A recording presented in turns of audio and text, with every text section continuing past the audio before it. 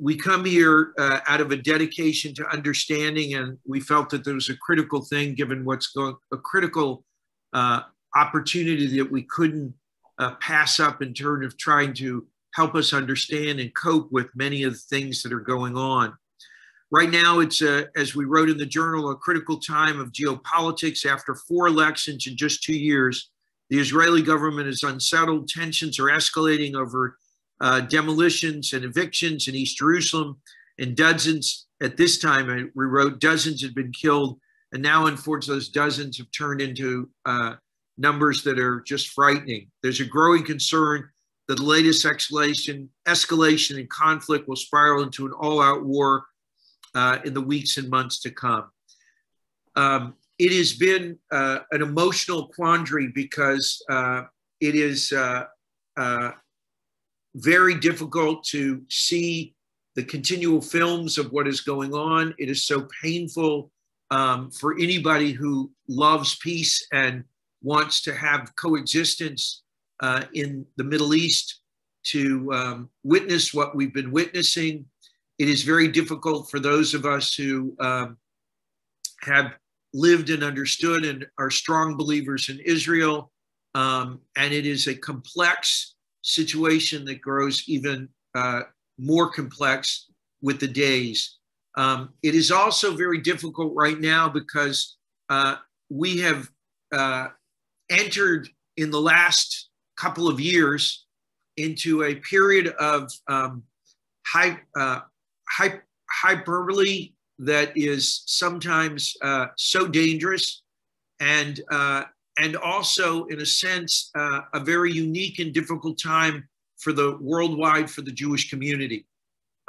We've seen, and it's very hard to separate out certain issues and to really understand what are the political things and that are going on, and what are some of the catalysts. And unfortunately, as Jonathan Sachs said many years ago in one of his books, The Dignity of Diversity, and I think also he repeats the comment in Not in the Name of God, he says, we've ceased to broadcast news and we narrowcast news. And what he talked about is that, you know, as many have talked about, often our news is no longer a real instrument of getting to the facts and the truth for us to form our opinions, but is interested in using as a tool to help political parties or to form and bolster political hegemony. This is not about the media. That's for another day. What this is about is trying for us as caring and loving people and smart people to try to sort out what is and what isn't. In my workings in Washington in these last 3 decades, there are few people that are have as much clarity and insight as Jason Isaacson. Jason is the Chief Policy and Political Affairs Officer. He's a longtime analyst of U.S. politics, strategy, and affairs, and an advocate for Arab-Israeli peace. He was an observer in 1991-92 in the Middle East peace talks in Madrid, Moscow, and Washington. He represents and works for the AJC. He was at the AJC's representative in 1993, the World Conference on Human Rights in Vienna. Since 93, he has coordinated periodic AJC ministerial meetings throughout the Middle East, North Africa, Europe, and Asia. I can tell you many a time I've been walking out of a building in Abu Dhabi in high-level meetings, or leaving a meeting, and I'll see off in a distance Jason often walking with a different group of people. He has been an advocate for the Jewish people, but I complimented him this afternoon because Jason has always been able to sort out and give us the most, unbiased and navigate some of the most difficult things with people pressuring large organizations to go this way and that way for political reasons. And I'm so delighted that Jason has joined us.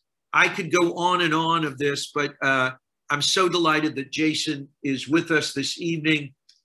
He's a good friend, and he's been a fabulous friend of Washington Hebrew, and his insights, I hope, will help us all begin to struggle together to have some clarity of what's going on. So before we begin this evening, just as we do, Rabbi Miller has been really a partner in all this and helping me set up. When this came up, we all decided on senior staff that we needed to respond in some ways. And besides praying, we wanted to learn. And so we have set up a series of 3 particular evenings, which will tell you a little bit about the more to come. But what is most important, we want to prevail here, is the opportunity that we have to continue in the vein that we've done in our congregational conversations. And I'm going to call on Rabbi Miller to share and read what is our civility pledge and to share a little bit about what we hope to achieve. I hope I have this up where he can read it. Is it there, Rabbi? Yes. Okay. And you just tell me when to move up. I'll do it. I'll try to follow you. Conversation is a form of prayer. That is a startling and powerful idea. A genuine encounter with a human other can be a prelude to an encounter with the divine other. The disciplines required are the same: to be open, to listen as well as to speak, to be capable of empathy and humility, to honor the other by an act of focused attention. Nor is this a minor matter. The greatest command of all, Shema Yisrael, literally means, hear, O Israel. And so we are going to share in this civility pledge. I know you are all on mute, but by virtue of you coming to this program and committing to learning together, this is a pledge that we all share in equally. Just as important as the conversation the 3 of us are going to have is the quality of civility that will come between the 3 of us, of course, and you as our learning community, especially as we go to a Q&A session where we will ask some of the questions that you send, and I'll share a bit on that in just a moment, is the quality of the conversation, the kindness, the longing for understanding and empathy for those who might see a very complicated situation differently from you. The quality of the conversation tonight is just as important as the content. And so with that, we share in this civility pledge. Each individual participant in these WHC congregational conversations has entered into the ancient Jewish tradition of learning. We have joined a Beit Midrash, a house of study, where our engagement is enriched by the perspectives of others. A cornerstone of these congregational conversations is civil, considerate discussion. By gathering to learn from one another, we commit ourselves and ask ourselves to open their hearts and minds in healthy, respectful dialogue. We pledge to guard our tongues, showing care for the dignity of every human being, even those with whom we may strongly disagree. We will listen carefully when others speak, seeking to understand what is being said and trying to learn from it. We pledge that these robust and engaging discussions will remain welcoming to all. We commit ourselves to this course because that is who we are. And in so doing, this is how we preserve an essential element of our community, the ability to meet and talk as members of one loving congregation. With the love that brings us together as a congregation, it is, again, my honor and our joy to welcome Jason Isaacson. Thank you so much for joining us. And Rabbi, during this, if you want to share, I believe that if there are particular questions that you think of, you can put them, you can go up to Rabbi Miller. He's a co-host listed on the, if you highlight in participants, correct me, Aaron, if I'm not giving the right instructions. Sure. And then you can just send a question directly to them or put it into the chat for everyone. Well, actually, I'm going to encourage you not to, if you could please, it takes in one extra step. Don't send your question to everyone. If you could send those questions to me, and then given whatever time we have left, I can't promise that we will get to all of your questions, but I will do my best to filter all of the private questions that have been sent to me. There might be common themes that I'll be able to combine and then ask our guest tonight. So send those questions to me, and I will process those for the tail end of our conversation.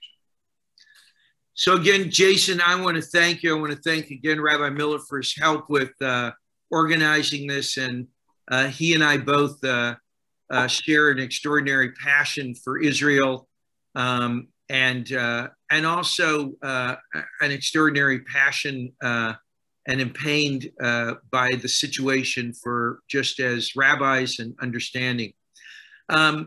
Jason, can you briefly share, and I know that this is a very open-ended question, but how did we get to where we are? And placing as best as you can this conflict in the context of what's really the factors that keeps this in this sort of escalation mode. And I know you've spent a lot of times, and I think it's important to just not from what's happening, but to just give us the background on that so we can begin to ferret out and have an understanding. Rabbi, thank you. And thank you, Rabbi Miller, as well. It is really a pleasure to be with Washington Hebrew this evening. It sort of depends on how far back you want me to go. I mean, I think it might be useful to describe the various developments and forces that led to where we are today after the last several weeks of sort of simmering tension. Tension is not, of course, a new thing in that region. Tension is not new between Israelis and Palestinians, between Israel and Hamas. But what we have seen explode in the last 10, 11 days, I believe can be traced to several factors and several developments. You have, of course, the decision by President Abbas to cancel the Palestinian legislative elections. It was a decision that I believe was announced on April 30th. The legislative elections were supposed to be scheduled actually on the 22nd of May. He canceled them, blaming Israel for not making it possible for East Jerusalemites to be able to vote. That was nonsense.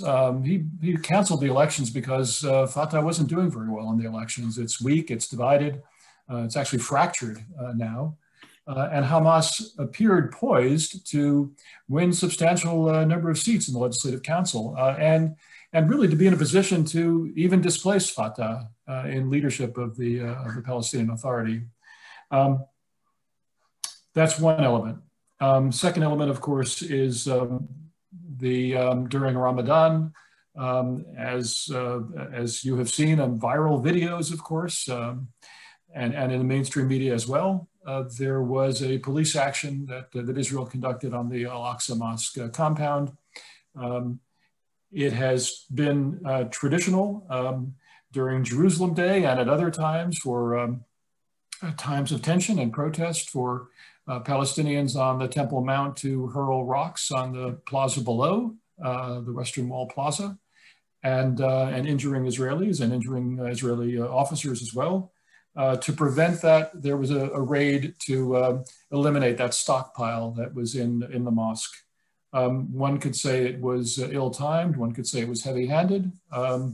It certainly served as a predicate for a great deal of distress across the Muslim world and a focus that we've seen again and again as on social media, but in other places as well, descriptions of Israel invading Al-Aqsa and seizing Al-Aqsa and committing every possible kind of violation.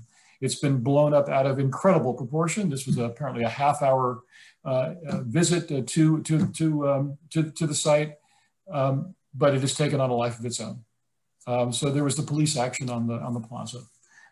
There is, of course, the case of the proposed evictions because of a real estate dispute in the Sheikh Jarrah neighborhood of East Jerusalem.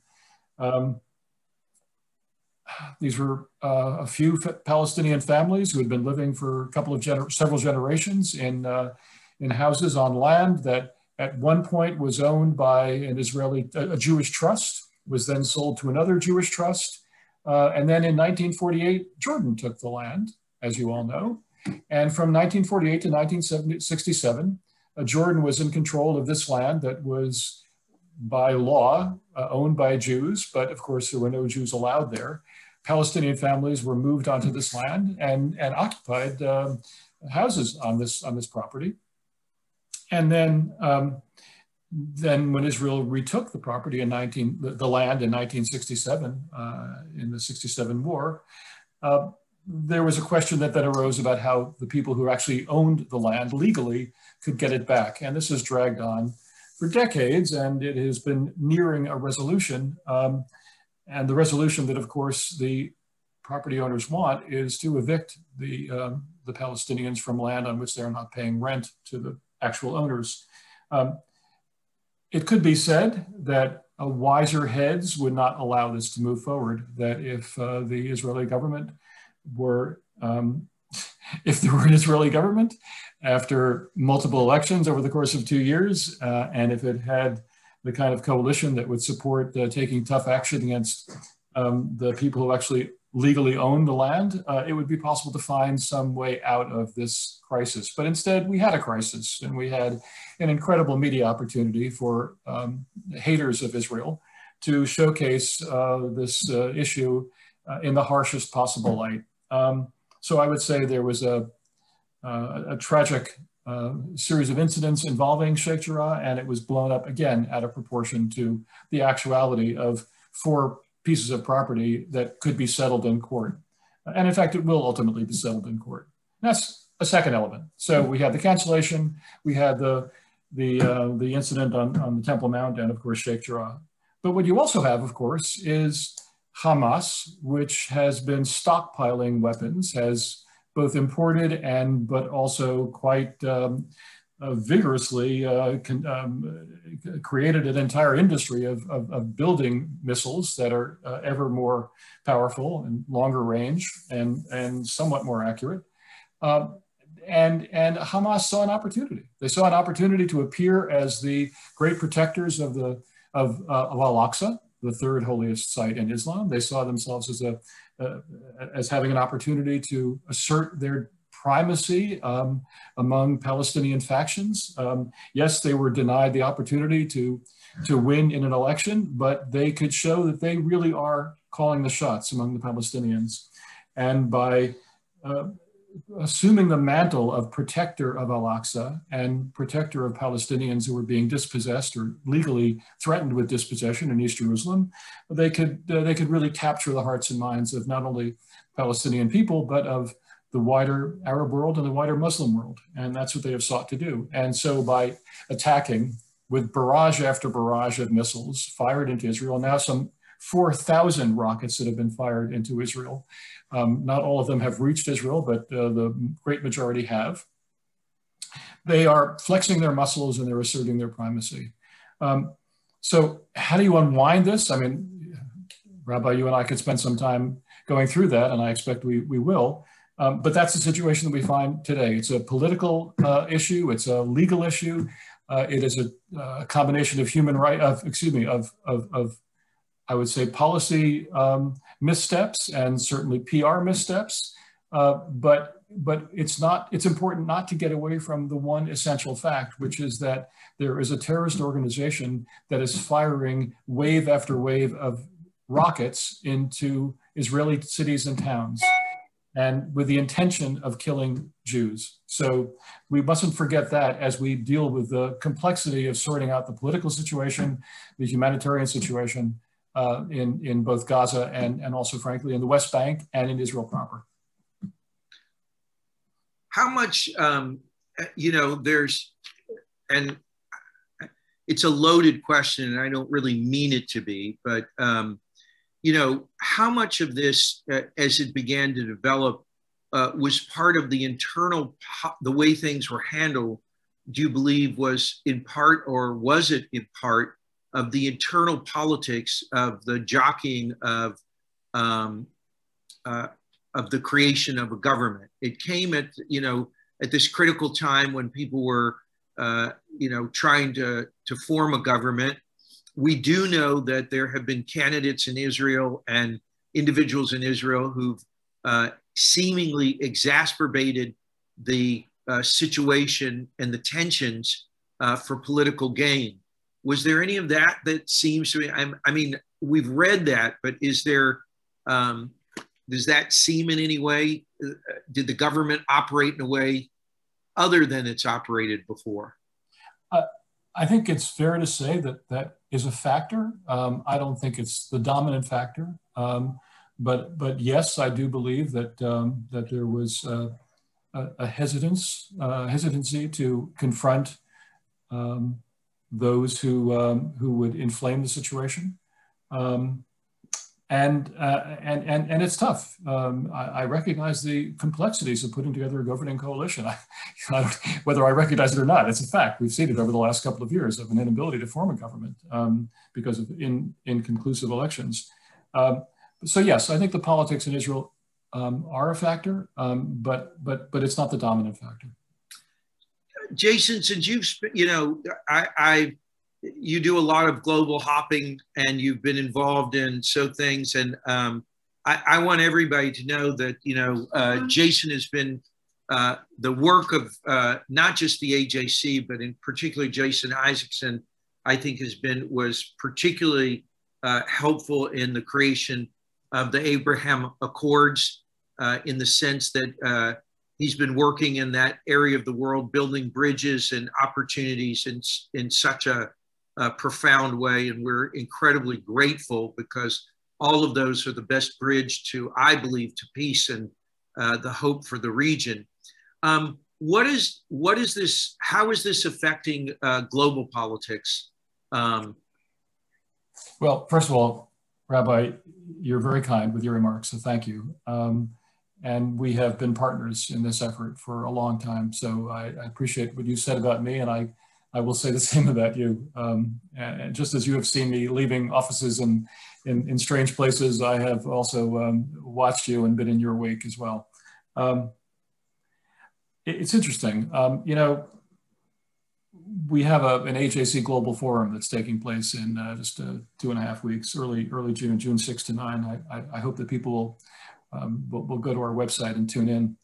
And a lot of the planning that, of course, one plans these gigantic conferences months in advance. And a lot of our plans focused on the idea of highlighting the emerging new Middle East. We spent a lot of time planning programs on the new Middle East that was emerging.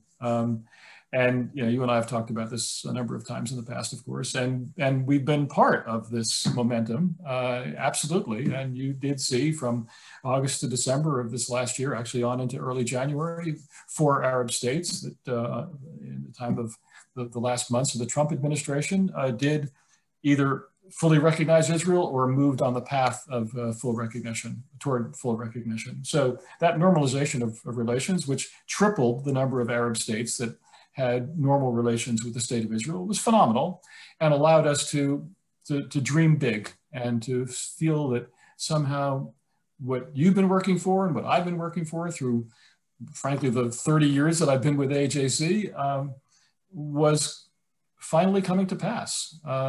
Breathtaking, historic.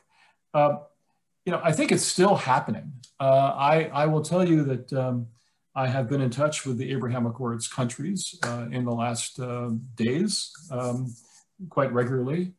We have plans in our global forum for ministers from a couple of these countries, and we're still going back and forth with the embassies and with the foreign ministries about these plans. That hasn't changed.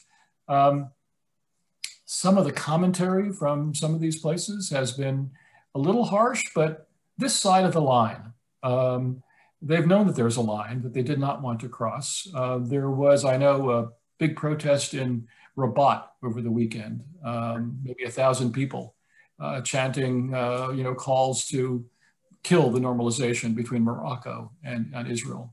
But the Moroccan government, the palace, the foreign ministry haven't gone that far. You did have a meeting of Arab League foreign ministers a week or so ago, and there were some harsh words that were spoken in that meeting, but I would say no resolution that other than calling for an ICC war crimes investigation and expressing solidarity, of course, with the Palestinian cause. But in terms of freezing, reversing the steps that have been taken to normalize relations, there have been kind of secondary individuals who are calling for that, people who are not especially prominent.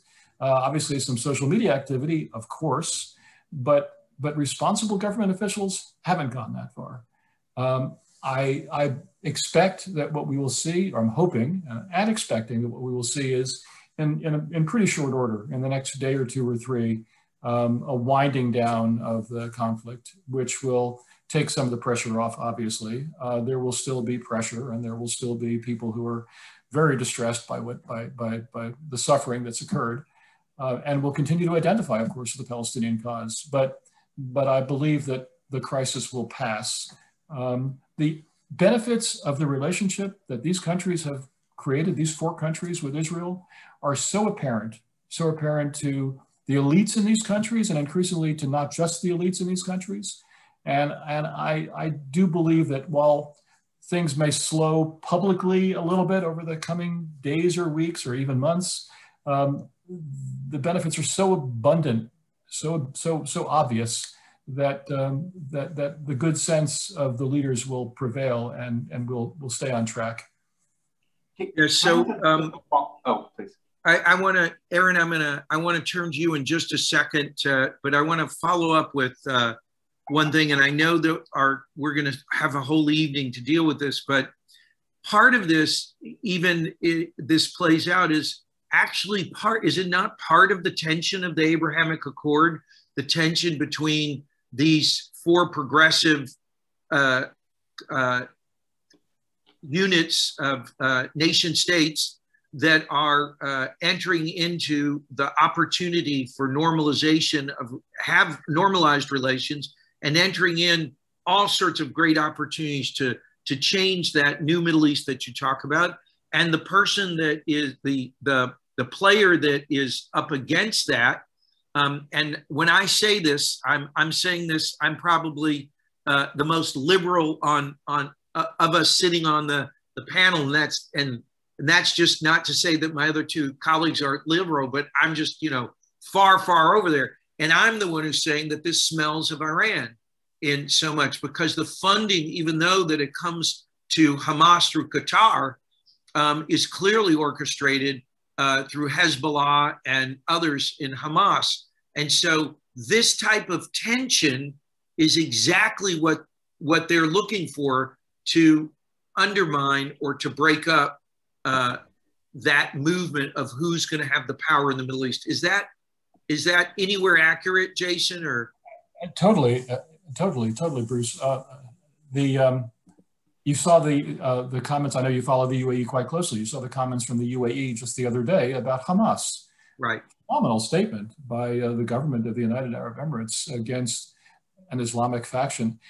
Well, except that you have also seen comments about Hezbollah in the past, right. and obviously the Muslim Brotherhood. And it's there's no difference if you're talking about the Muslim Brotherhood or Hamas. But in the midst of a conflict in which Hamas is portraying itself as the defender of the Palestinian people, Palestinian cause, for an Arab government that is already stained in the eyes of social media influencers on that side because of its relationship with Israel, for them to boldly talk about the danger to the region posed by Hamas, and the danger to a state by attacking that state that is posed by Hamas, was really quite remarkable.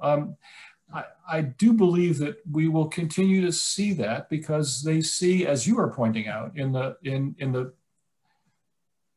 reality of Hamas and the threat that it poses, really no distinction between that and the Iranian threat and the Muslim Brotherhood threat, and in some cases also the threat posed by President Erdogan of Turkey. That's not unrelated to this as well. I want to turn, Rabbi Miller, you've mentioned this with great concern, and I want to commend you for your continued leadership in the young professional community. You've built an incredible following over the years.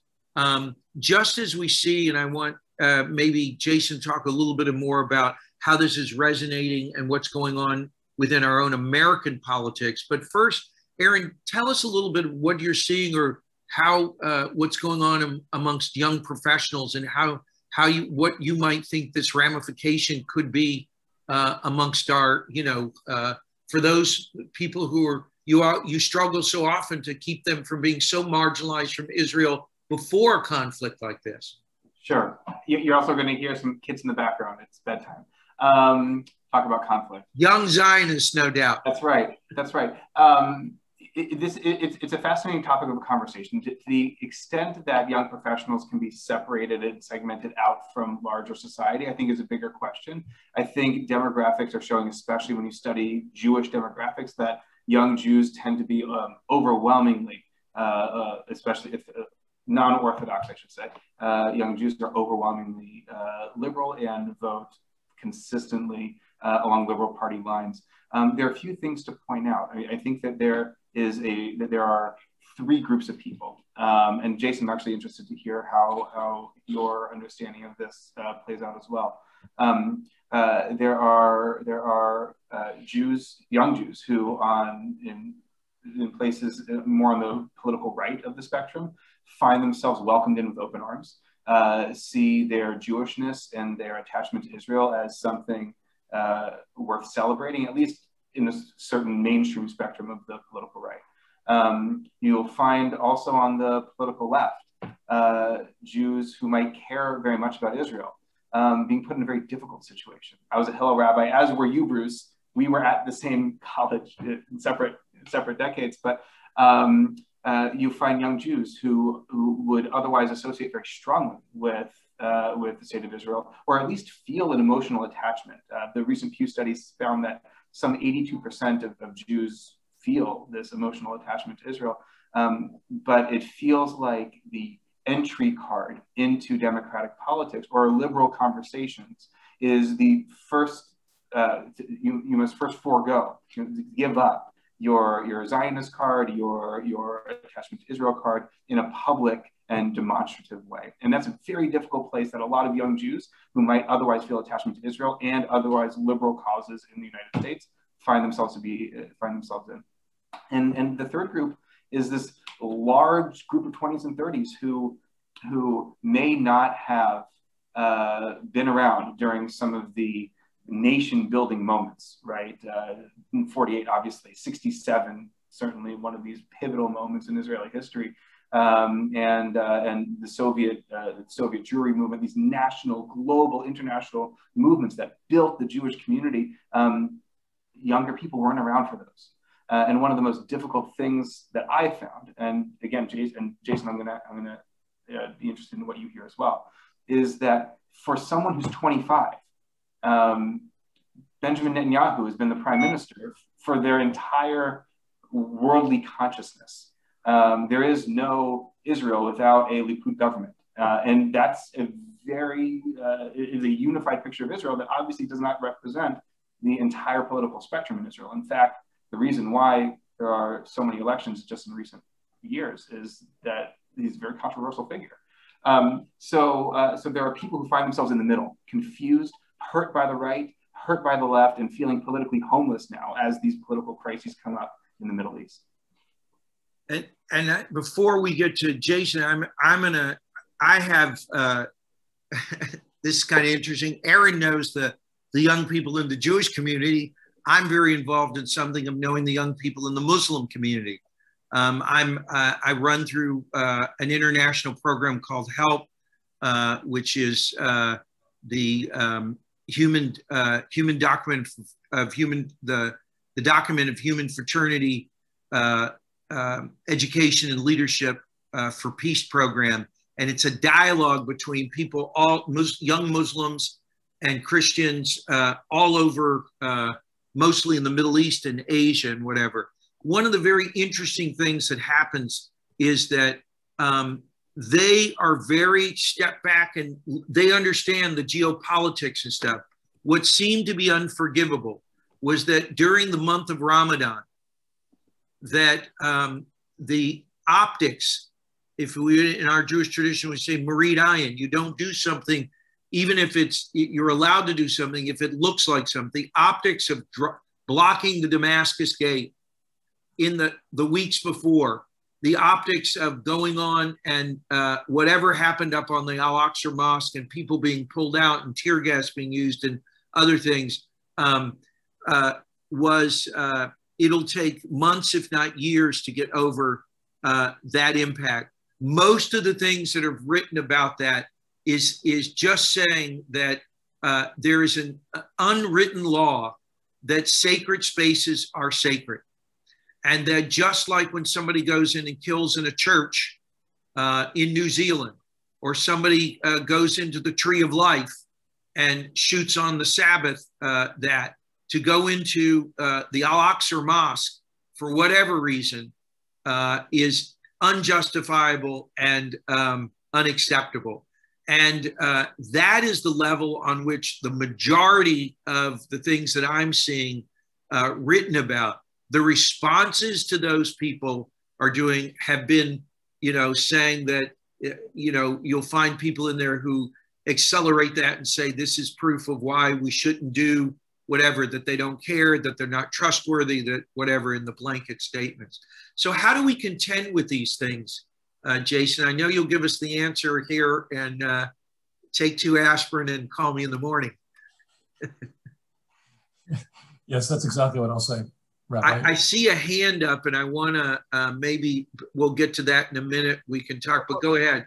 Sure. I mean, I'm not sure that I can enlighten this discussion so much that we will have the way forward instantly. However, it can be said that the kind of work that you've been involved in with the Higher Committee in the UAE, the kind of work that my colleagues, Rabbi David Rosen in Jerusalem, whom you know, Dr. Ari Gordon in New York, whom you know, in our Muslim Jewish Advisory Council, that kind of really serious opening your heart dialogue and listening to the other and sympathizing with the other, empathizing with the other, and imparting your own perspective to people who are therefore open as well and with whom one develops trust.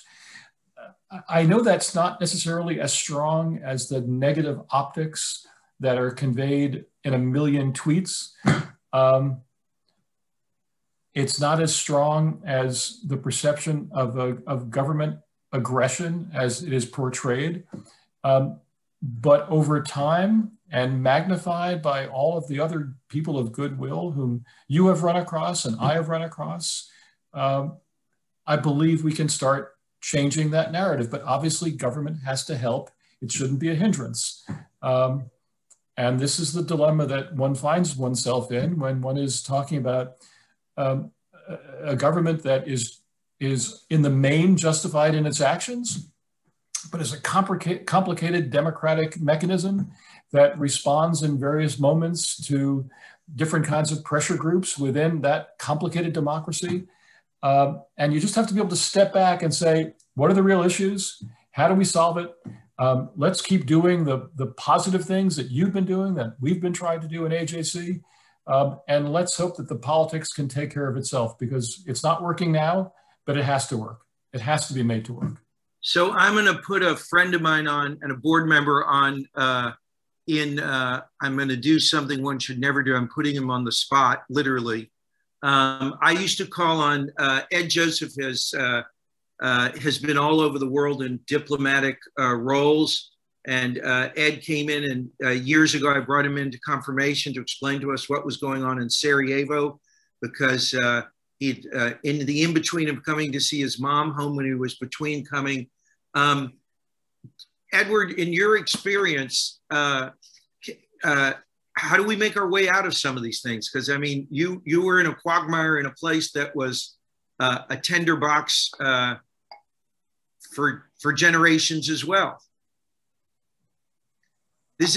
Tell them a little bit of what you've done in the past, Ed, just because I know your background, but others don't know. Thank you, Rabbi Lustig, and I really appreciate that. And I want to get back to Jason, and I'm sure that's where folks want to hear from. And I have a question for you, Jason. By way of Bruce's generous introduction, just quickly say, I've worked in, most of my career has been in conflict areas, particularly in the Balkans. And I was there for 12 years. And throughout the war years in all those various countries, including Bosnia.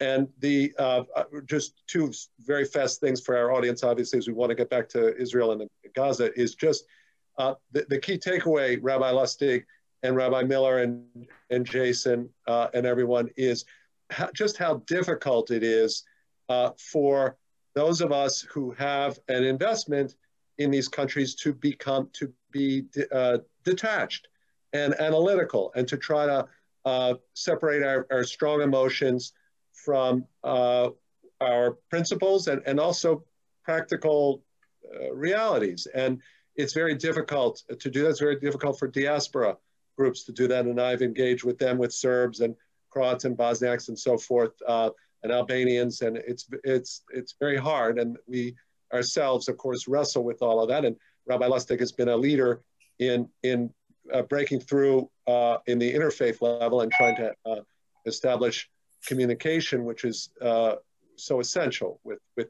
quote the other.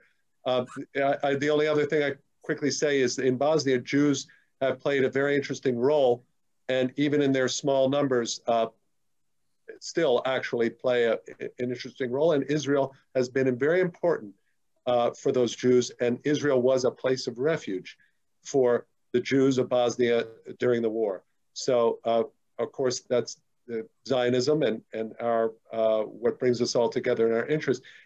Jason, let me pivot to myself to the question for you that I have.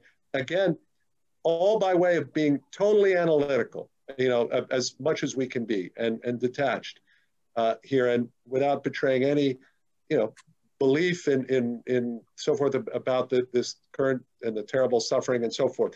But just being, Jason, really, with all your experience here, it seems to me something has changed with this event. And that to me is the key question. Is you seem to sort of suggest this is going to calm down, and we'll go back, and life will move on.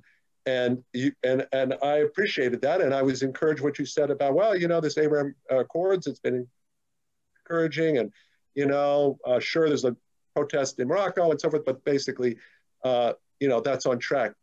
To me, Jason, that is really the key question, because as I read this and I'm reading what Palestinians are saying, they're saying, not so fast.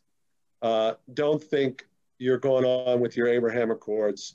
Don't think even you're going on with your two-state solution.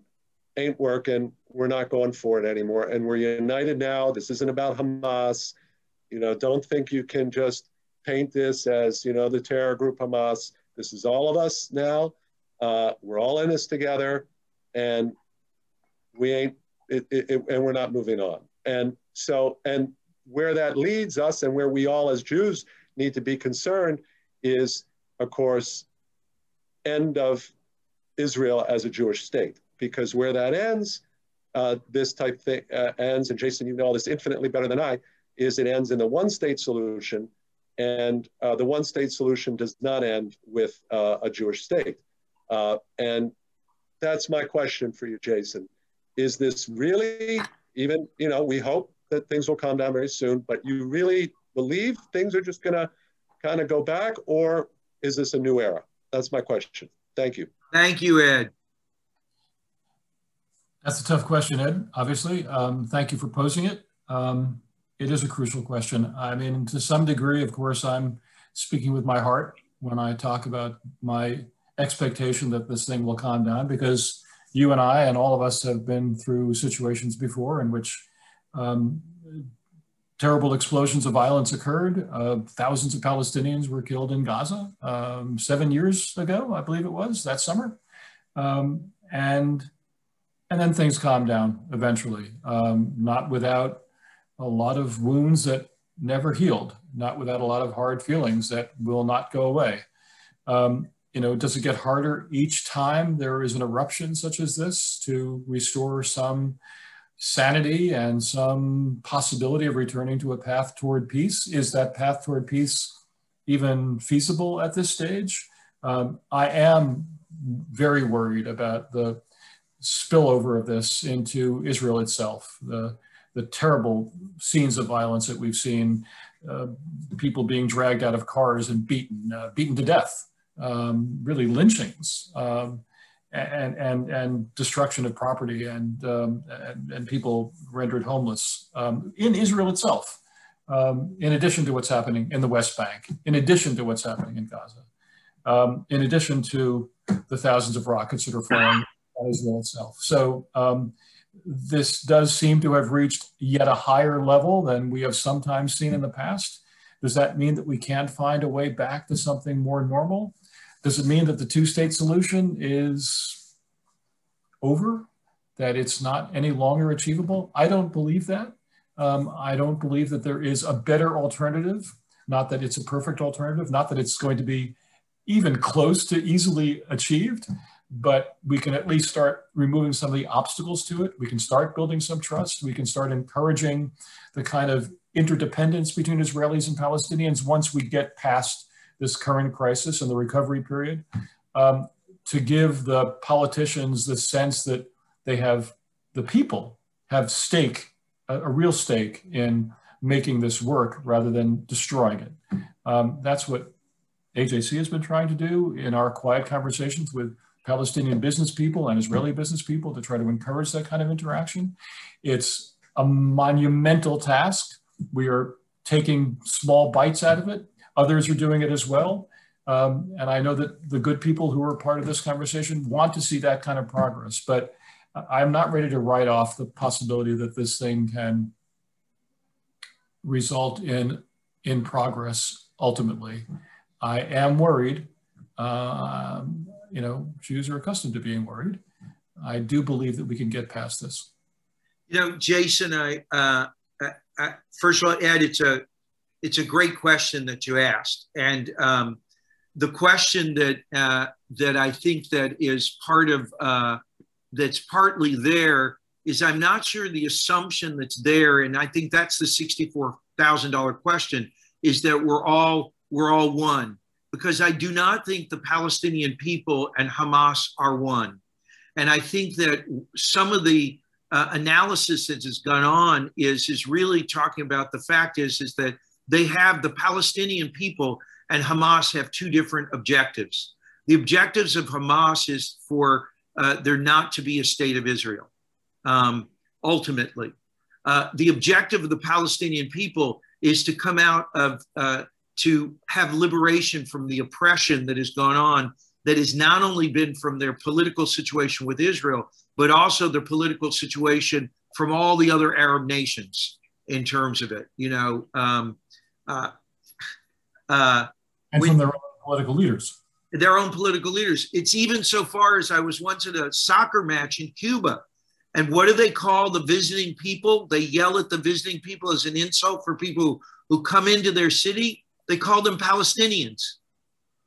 It's a name in terms of being for the outlier, the person that doesn't fit, the person that's doing. And so, you know, it is a horrible situation. I highly encourage people to read the book that we're going to have this Sunday in Scholar Series, Yosef Bashar, My Father's Word, Pain and Promise in Palestine. It's an amazing story. Leslie Maitland had to be clairvoyant when she picked this for this Sunday. It is unbelievable. We cannot record it, as unfortunately, and many people that I've tried who are good partners with me do not feel comfortable right now going on programs because they fear for family in Gaza. And that's a horrible situation, that you would come and share your mind and somebody would, call you a co-conspirator or whatever, or alienating your people. But it's a really good question, Ed, about how far and what's happening. And I look forward to asking Yosef Bashar, whose father was this profound peace person who would not give up his home. And then the Israeli army occupied his home and unfortunately shot Yosef in the back when he was 13 years old. It's an unbelievable story and worth reading. But so there's the hearts and what has happened, the change. But I do think that there has been, and we've seen this, a real change in the last 4 years that may come to a crescendo of this, in American politics. And this is where I'd like to turn the question to you, Jason, on this, is that several people have sent me, and it's excuse me, my boys want to go out and I'm going to have to get them in a minute. They're very big supporters of they're doing. I'll be there in a second. One of the things that Representative, I think his name is Torres, the young congressman from New York, who's written and spoke so beautifully, stood on the floor and showed a map that's there and said, what's wrong with this map? It doesn't show the state of Israel. And don't be fooled because they're putting peace signs and flowers where Israel was. It means that they don't want Israel to exist.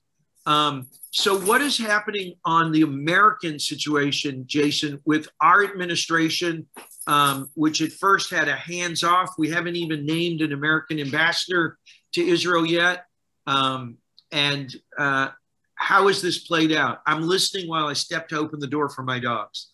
Absolutely. Well, first of all, yes, it's true that the U.S. government has not named an ambassador to Israel or to many places.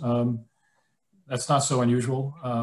You'll recall the previous administration also took a long time to appoint many ambassadors. In fact, there were even some posts that stayed empty throughout the entire administration.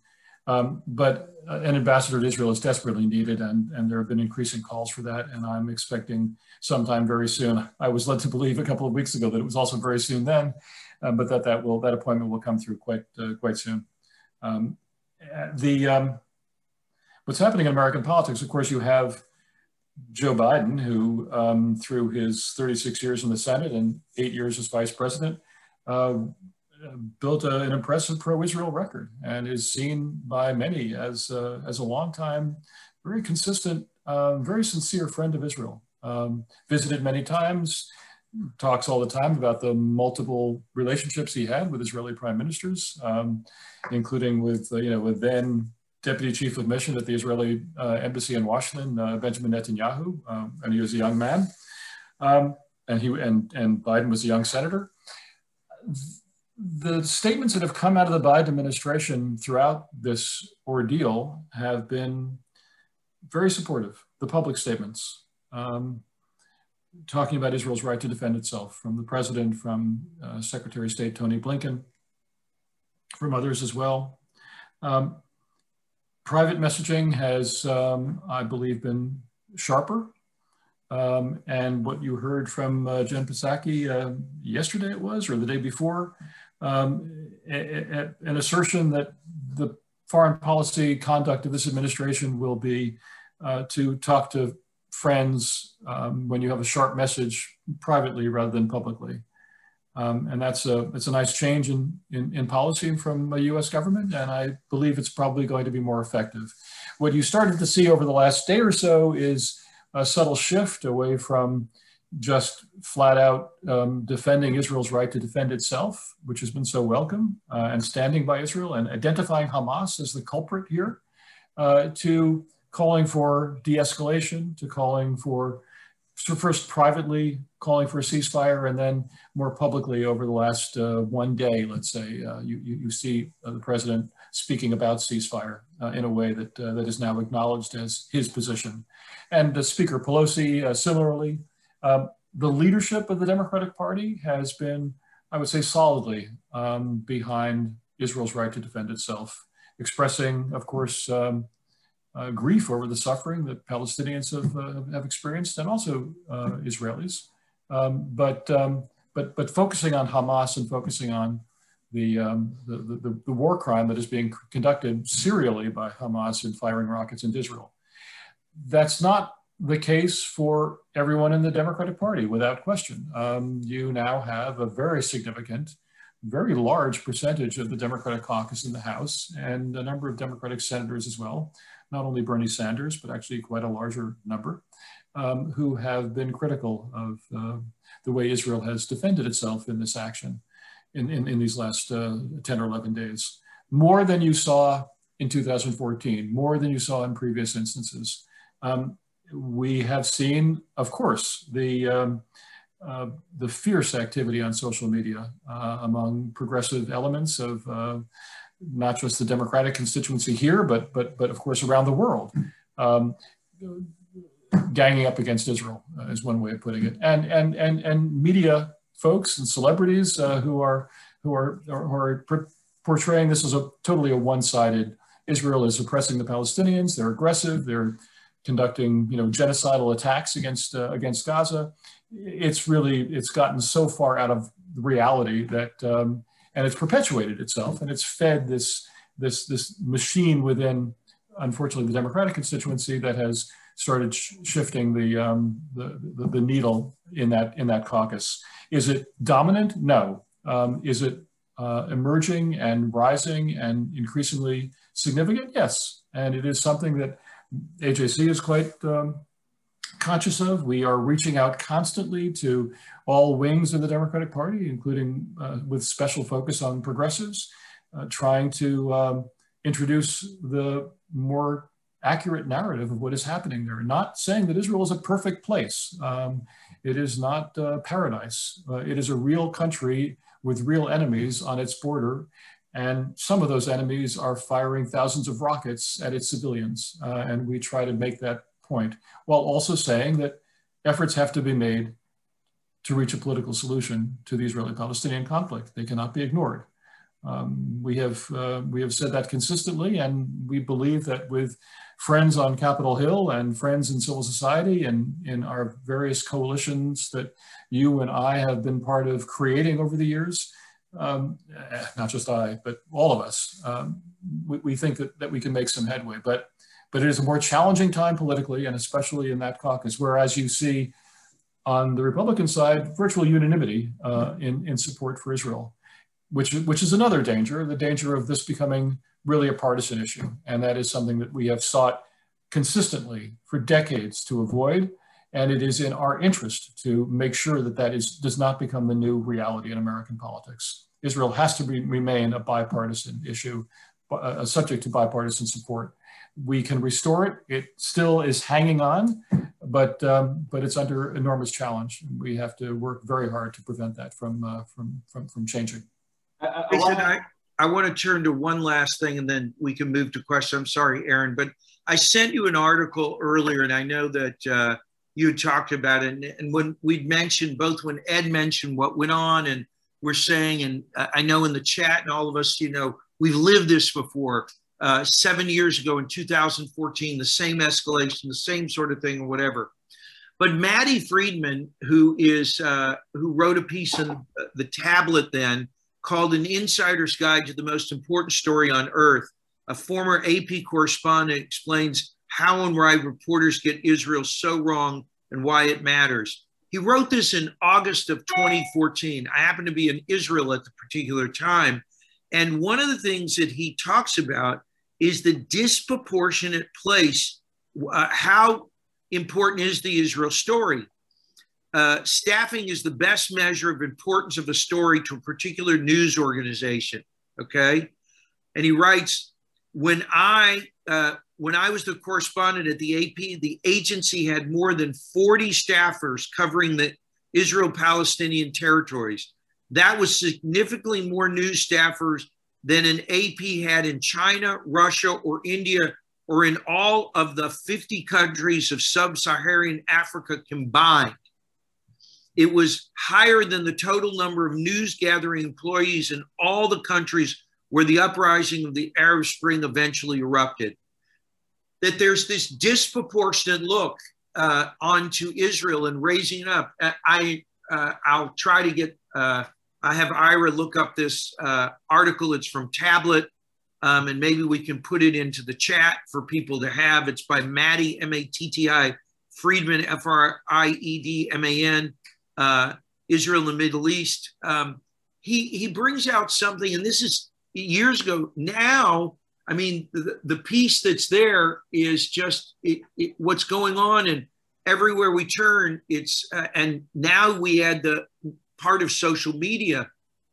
How do we contend with this?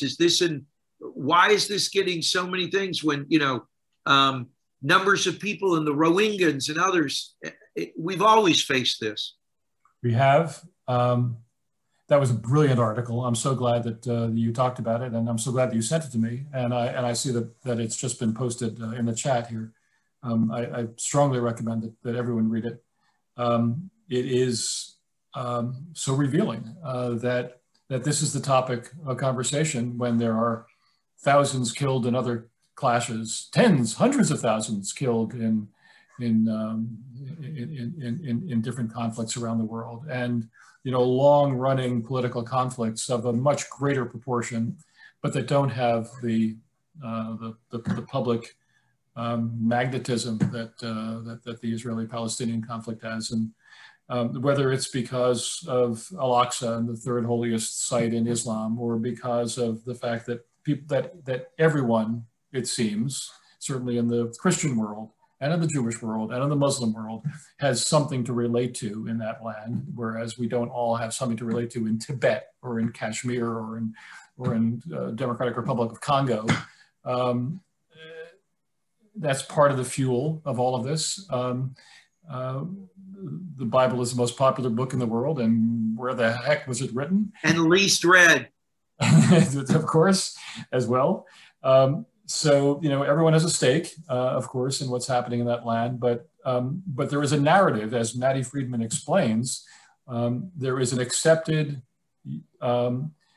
almost genetically coded narrative to the Israeli-Palestinian conflict that every reporter and editor seems to have to follow, or they don't have to follow, but they're somehow pushed into following.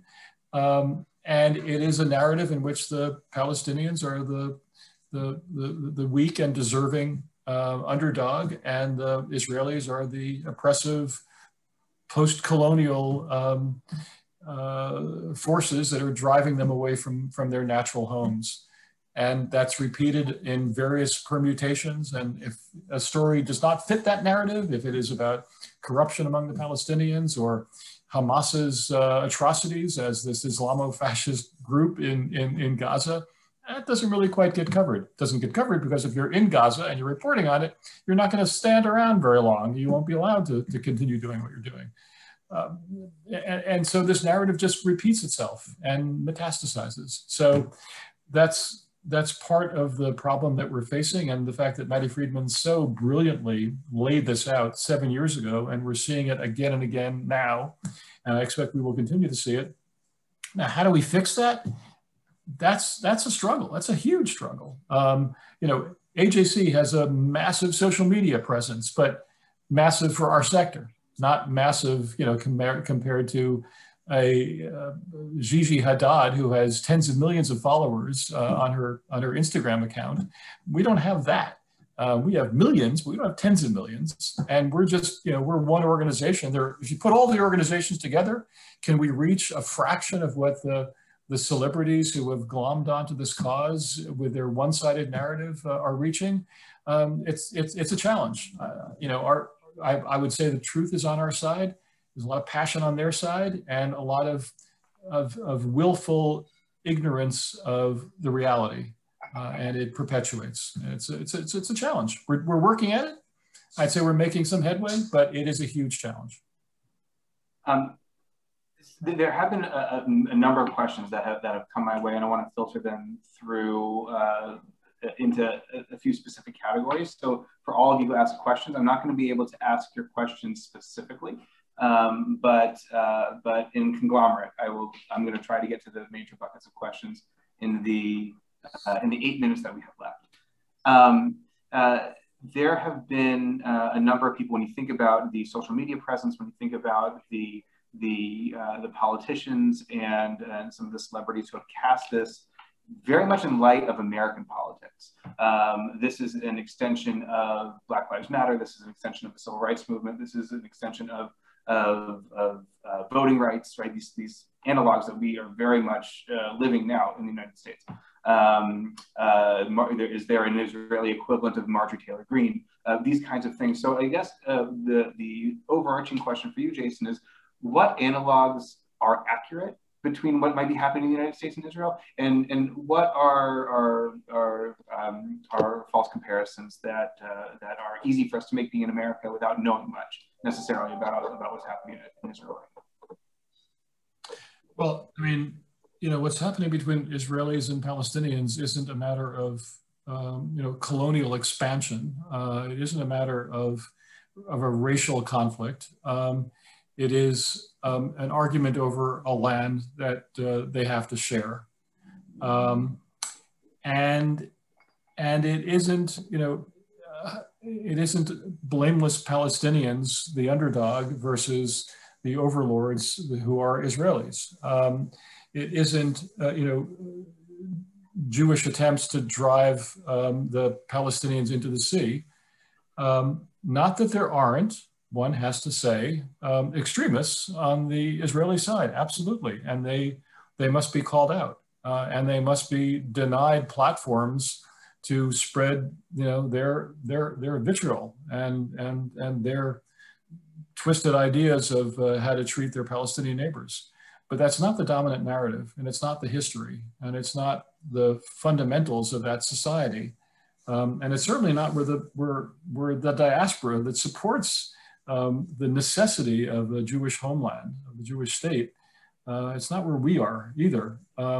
So I think there's just this massive distortion of the realities, and I share with you the anguish over seeing progressive causes that I personally support being hijacked by those who are supporting what is essentially an anti-progressive cause in Hamas and in the extremist elements of the Palestinian movement, who are not willing to live side by side with Israel and share the land in a two-state solution, but want nothing more than the expulsion of Jews from their native homeland. So it's a very uncomfortable reality that we find elements who seem to be motivated by concern for human rights and racial justice, adopting a narrative that is contrary to human rights and contrary to justice. And that's something that we have to continue to work with. And obviously, Rabbi Miller, the constituency that you're so focused on, is really ground zero in this battle that we are all waging. Sure. And it's to draw those comparisons is one thing. To back those up is certainly another. And no one's asking on Twitter for factual evidence, which is certainly one of the challenges here.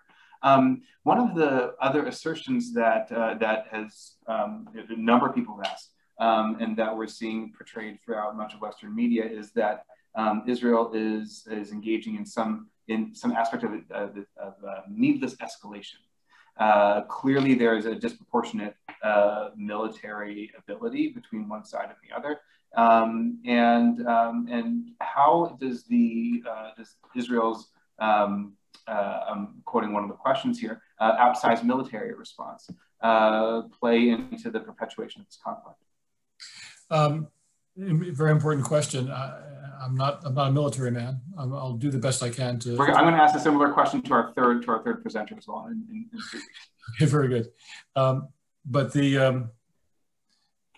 I think the Israeli military is just sick and tired, and the Israeli public sick and tired of every few years having, again, an arsenal that has built up and is then fired into Israeli towns and cities. And a desire this time to do what they can to so significantly degrade Hamas and Palestinian Islamic Jihad's arsenal, and so reestablish Israeli deterrence that we are not likely to see that kind of eruption of violence again anytime soon. The unfortunate fact is, as we all know, and frankly, as Matty Friedman wrote about even 7 years ago, Gaza underground is laced with tunnels that contain bomb-making, rocket-making factories and storage depots for rockets and mortars. And the way that you attack that is you bomb streets that have tunnels underneath them, and there are buildings on top of those tunnels as well, and the buildings collapse and terrible suffering takes place. It is a terrible dilemma that Israeli military planners are facing. They are doing their best to selectively target the sites that they are going after, and warning civilians in advance when that's possible to do, and they were doing it a lot, far more than other armies ever do. But there are inevitable collateral casualties, and it's painful to watch, and it is, of course, further fueling this provocation that then takes place and then is exploited by the extremists on the Palestinian side. Yeah. Are casualties the goal or the regret, right? I think is ultimately what this comes down to. There are many more questions, but I know it's 9:13, and maybe I could just ask one final question, if that's all right. And that is de-escalation. We're seeing in the news today that, and you alluded to this, Jason, at the front of our conversation, that in the next day or two or three, there might be a de-escalation that's happening.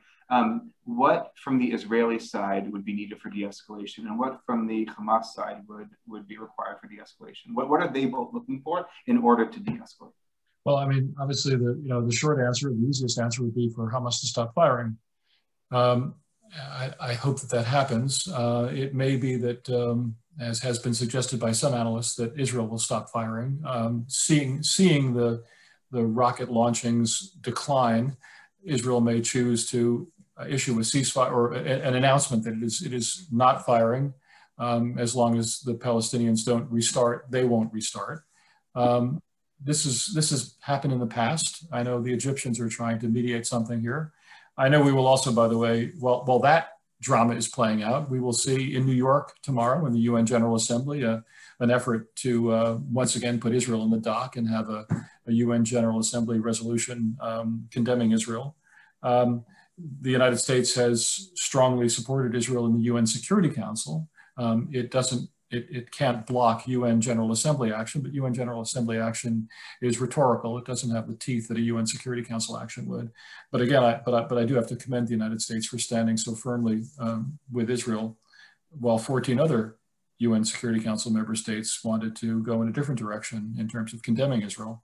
But again, I do believe, as I said earlier, and as you just said again, Rabbi Miller, I'm expecting within a very few days, I'm hoping fewer than 3, but we'll see, that Israel will recognize that it has accomplished what it can accomplish without incurring even more damage politically as well as physically, and that we will find a way out of this current crisis. That is my fervent hope.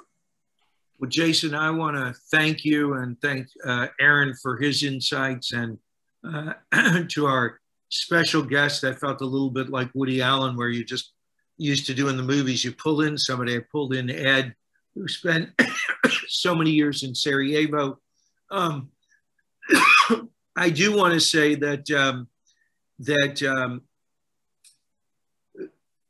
we all become talking heads when something of this begins to happen.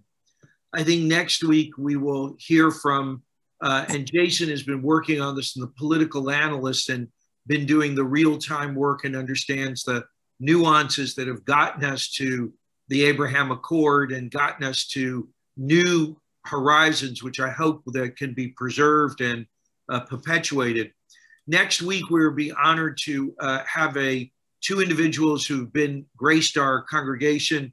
Julian Resnick, a phenomenal teacher who is a South African who made Aliyah more than 40 years ago, was major in the Habunim organization, but is a masterful teacher and has been working to show the real compassion of Israel. He is going to join us. We're also going to be joined by Mohammed Fahili, who is the director of the Kalal Center. If you remember, he spoke to our congregation on Yom Kippur several years ago. And he resides in Kiryat Wolfson in Akko, and has been called on, and there's some reports that he single-handedly has done what the police were not able to do, or others, because he has the goodwill of both sides, returning Akko to a peaceable time. He's an amazing individual and will speak with us as well. And then I have to tell you what's very sad. 2 very strong activists have both had to turn us down because they have family still in Gaza. And this is the terrible thing, is that when somebody fears that if they speak their mind and are considered a collaborator in any form or fashion, that their family will pay for it. That is a reality that we just is just so horrible to think about. Anyway, a woman who is, I'm blanking on her name. I think it's Irna Birat, I believe. She lives in East Jerusalem. She has a cultural program that is run. It is a 360 cultural experiencing, understanding the Palestinian culture. She will be joining us next week, and it's going to be, it'll be difficult for us to hear what is there.